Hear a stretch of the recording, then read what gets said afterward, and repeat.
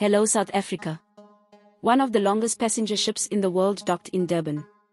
One of the longest passenger ships in the world, the luxury passenger cruise liner docked in Durban's Old Harbour on Monday.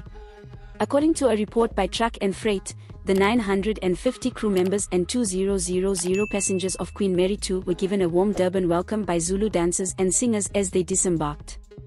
Mayor Msolisai Konda personally welcomed the crew and passengers. Konda also handed over a gift to the ship's captain Andrew Hall.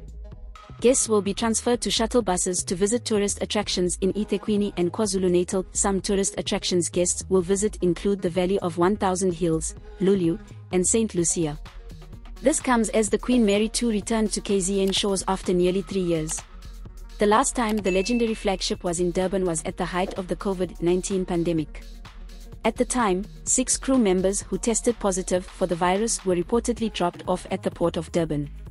The pandemic stopped cruises for close to 15 months.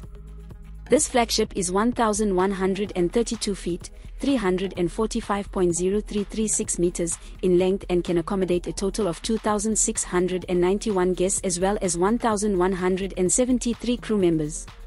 The Cunard fleet has distinctive red and black funnels and always causes a stir wherever they dock. This is Leah for the South African. Please subscribe for more news updates.